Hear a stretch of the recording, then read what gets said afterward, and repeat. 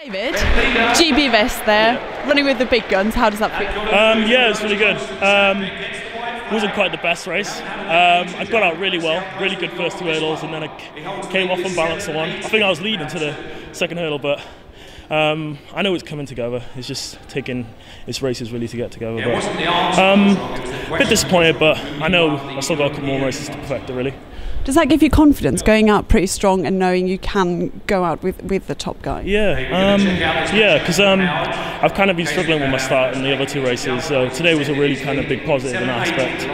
I think I just need to sort out just my balance coming off the hurdles at the moment, but I'm sure it's going to come together. It's a couple more races to sort out.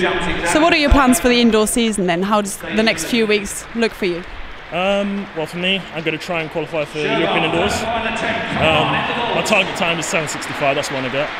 I think that's capable. I'm capable of that. So just trying to push for that really. So good luck with that. Thank you. Thank you. Thanks a lot.